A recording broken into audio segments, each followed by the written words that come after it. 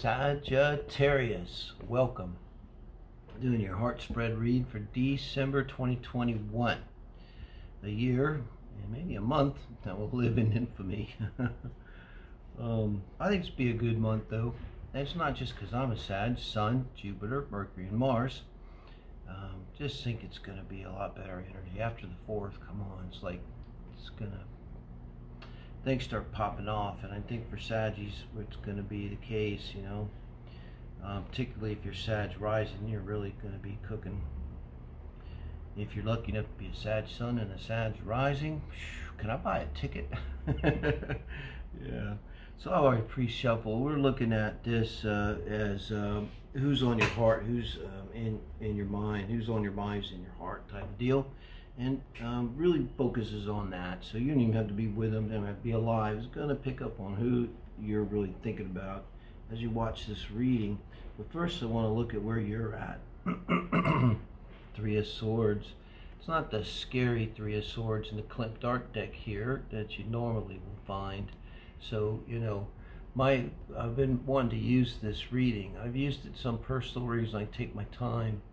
But I want to see how this might bring a difference to this reading. But still, it's the Three of Swords energy. And it's just where you're at, and mind and heart is at, in and around relationships, how I look at that. And then we're going to look at how this person you're thinking of, where's their mind? And I'm trying to look at this as isolating you a little bit from the relationship, and just looking at it as kind of a baseline as to where you're at. And it would have had to been in your near experience, past experience, because this is not about this person you're thinking of, that either you had to let go of someone or someone let go of you. And the only thing I could say with the Three of Swords coming in here, maybe this shows it better, actually, than your normal one, like a Rider-Waite or something. But because, you know, it maybe emphasizes more the fact the swords, as long as a card, that they are swords, and that heart brings the emotions into it. Because I think what's happening here, it's not that you're Sagittarius in any way emotionally attached to anything, or emotionally having unfinished business, or emotionally carrying anything forward with you into the relationship, which is what this kind of placement would show. And we'll look at it for your person in a second. But you have these thought patterns and things that you're carrying forward, just so you know. And so now you know, if you don't really relate to that, then it's not your reading. Before you go, check out the Soul Family read. That's a daily collective read, and on Fridays it's a weekend read. So it was a 25-minute read this today. Just whoever resonates, spirituality, manifestation. And if you're oriented that way, it may help you even with the heart spread here. So that's where you're at in terms of love, relationships, Saggies. And your person, Queen of Cups. Wow. So I think we can say, I like to think on this side that it could be a zodiac energy. So you're mostly going to think Cancer. Could be any water sign. Being that this is a queen, I don't really see your station, say, by the Three of Swords. So just to say this person would be mature, even if young, they would somehow be substantial.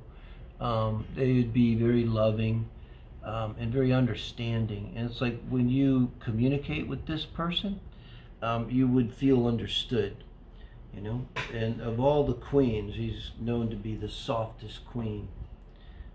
Now that doesn't mean she's soft. She's still a queen, you know, but she might be the one, like the other queens, you know, they're going to keep you at arm's length. This queen, she might choose to just take you right into her heart, even though you're just some knave there before her, you know. So if there's any sense of that, there could be a little sense of you seeing them in a bright, like with a halo, a little, really feeling like coming, because you're in this energy, Three of Swords in your mind. So it's also can be kind of looking for the worst, you know, worrying that the worst could come, a busy mind, and not this person. It would come very grounded naturally. And so interesting, as you meet that energy, if they were to find you attractive, that could really ground you. You know, you got fire and you got water. It can work. I mean, there's so much more that matters. Now, this is the Chariot again in the Klimt art deck, but pretty well depicts it. This is how you're feeling about your person, Sag. I told you with the Queen of Cups, you know, this person, I should say, it would give one the sense that if this person let you in their heart, that you should be lucky, feel like maybe go, whoa, you know, and not many people get the attention from the Queen, you know, Cups, because she's still a queen. She ain't got all day. She's got her own business of taking care of the kingdom to do. So the way you're feeling about her is like you're all in. You're really excited. You want this in some fashion, Sag. You would be moving to this person. Always, I want to say with the Chariot, though, this movement could be philosophical, spiritual, religious, you know, in nature. And so it could also, whether you move or not, a sense that this person makes you feel like going towards them aligns you with your purpose and your life's purpose and your soul's intentions here, seen in your natal chart, which is a star map of our soul's purpose, I think, is an astrology way I would describe it. So it's pretty profound. I mean, they've really caught you, Sag. I mean, they really caught you. You know, probably with you being in the Three of Swords energy and all in your head and worried about all the possible bad things that could happen, have happened. Maybe you're thinking very most likely will, it's a matter of when happen. And then you meet this person and they give you such a feeling inside that they're solid, that you just, you know, this is worlds away. The Chariot, the Three of Swords is so distant to someone in a chariot. You know, you're not going to see, you're not even going to remember that energy. And you got to also point out too, forgot, that is a Cancer card. So how are you feeling about this person? Like you're all about them. The only thing I could say is like, wow, you're really, I'm a Sag, you know, I get it. It's like probably already people have told you it doesn't do any good. You're riding a chariot, you ain't even got time to wave, man. Ain't nobody can redirect you at that point. Oh, now the way they're feeling about you is the Seven of Cups. Emotionally, it could be a little bit of a turmoil for them. Remember, they're a Queen of Cups here. And I think this is, you really get to them too.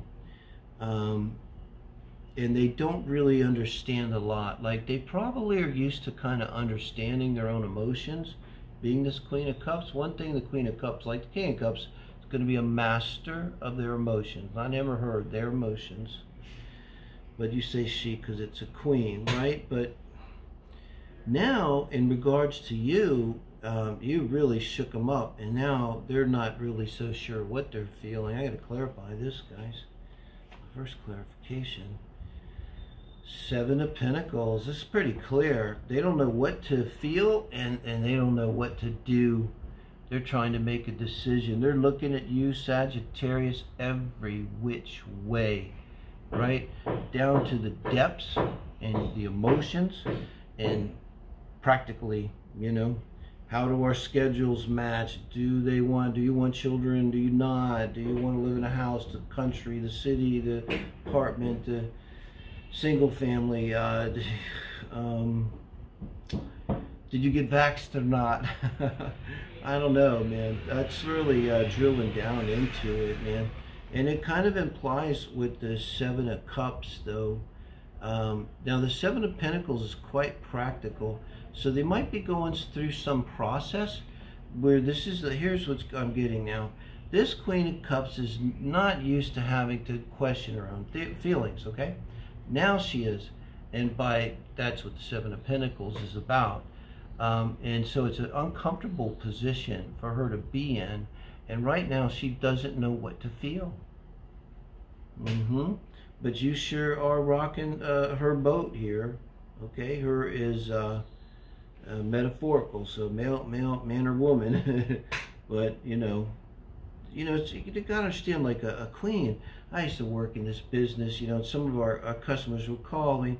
They're working jobs with millions of dollars at stake every day, and they don't have time to play. And sometimes if you just were to question them, we had people talking to them that we were being paid like $8 an hour and kind of sometimes didn't give a shit. And they can be so sensitive to someone to rocking their boat. And as a queen here, you'd look at someone, she's used to getting what she wants and really probably who she wants, and the queen doesn't go around asking, like, I don't know, why am I feeling this way? But that's what she's asking. I don't know, what has attracted me to this, Sag? And it's kind of like she doesn't know. And so now she's counting, taking account. So be forewarned. But you're gone, Saggy. You're going, It's like you're saying, whether or not, here I come. And here, well, I was going to say, be careful. But on the other hand, here's the Knight of Wands. What a beautiful Knight of Wands. It's Klimt art deck. And I was about to say, maybe you want to, change your airline ticket there, Sag. But no, I mean, because this is advice from Spirit about how to deal best with this person. And that's a Sag card right there, if anything is, That's Mars, that's Knight of Wands, that's going for it, action, that's sex. I mean, it's like, pour it on. And I love this because this is advice from the universe. This is advice from the universe. Now we'll look at their advice. And then here's really the core of the whole reading, is the advice from Spirit for the two of you as a whole. Let's see what their advice is. I don't want to go from the bottom of the deck. I'm sorry. Ace of Wands. Jesus, guys. The universe, advice for your person and how to deal with you. It's the Ace of Wands, okay? This is a perfect match. You guys are, if you haven't had sex yet, do leave comments. I'm not trying to be puerile. It's like, I just think this is so hot, and I want to know if it's real.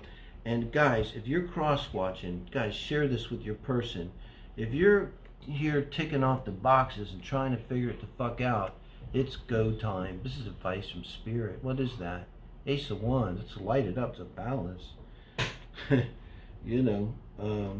Here. And a very beautiful Ace of Wands, too.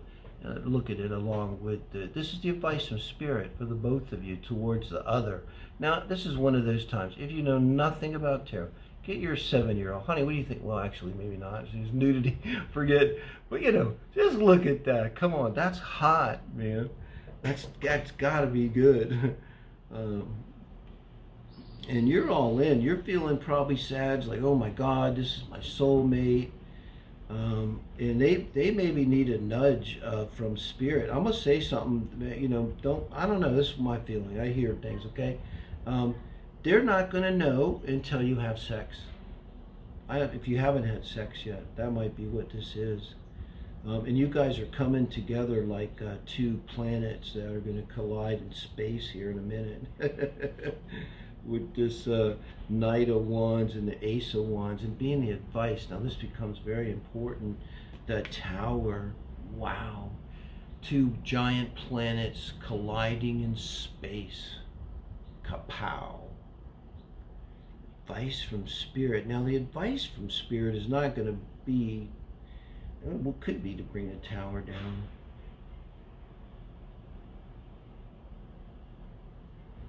There's something between you. I'm going to clarify this. Take a look at this Tower too. It's beautiful and different. So I'm thinking, because I like to adjust my interpretations according to the deck. This deck is so evocative here. And this is so powerful coming. I see here Romeo and Juliet. Romeo and Juliet. There's something keeping you apart. And this is something outside of the self. This could be a culture, a ocean, a family, like in Romeo and Juliet. Something that you don't exactly have control of, something that you can't exactly wrap your knuckles on, you know. I keep wanting to go to this bottom of the deck, which I do recognize now in this read officially, which I didn't before, and we do have the Two of Cups here.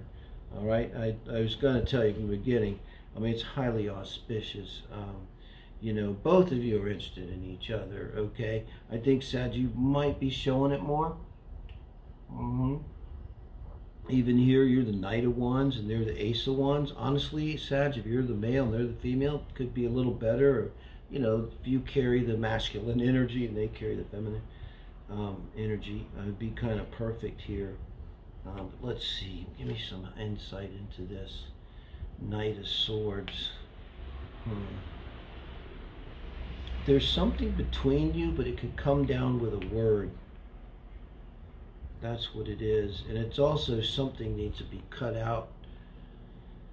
Something's between you that has to be cut out. That's what I'm getting out of this. Like the tower has to come down. Sometimes, this is pointing towards you, Sag. And you do come in with the Three of Swords. So I'm kind of thinking it's one or the other of you. Whoever puts you into this Three of Swords energy needs to be cut out of your life. It's going to require a tower moment. It's going to create a tower moment. That's simple as that. What is that? Let's put it into basic words. I quit. Kaboom. Job is gone. I'm done. I want a divorce. Kaboom. The marriage is done. So... And I think you're going to do it because you've got the Chariot over the Knight of Wands. And that's like a whole lot of desire. If you're cross-watching, the Sag wants you so badly that their teeth ache. Okay? That's a whole... You're not going to resist that. So this tower is coming down. But you're going to have to slay this. I think it's in your hands. In order for you to be the Knight of Wands, which is what you want to be, Sag, and go across the dark waters to the golden future, you have to go back and slay this past thing. Put you here in the first place in this Three of Swords energy, Sag. And the outcome, you think it'll be worth it, Sag? Time for you to be the Knight. This means action, wands. You've got these... I'm putting this advice for the relationship on you, Sag. Knight of Swords. It's right next to your Knight of Wands. Just like I said, you're going to go back and you're going to slay that dragon, and then you're going to ride forward into the sunset, and you're going to impregnate this lady, and you're going to have a family, and this is the world. It's going to be great. You're going to live happily ever after. The world is the outcome, and what a beautiful world card is that. I think this just became my favorite deck. Thank you, Sag. If you could think of anywhere to share this, if it resonates with you, please do. Try to help me out. Do subscribe, hit the bell. As I said, Fridays are always Sagittarius days here. And do check out the Soul Family Read. I'll try to put a link, too, in the description of this reading. Thank you, guys.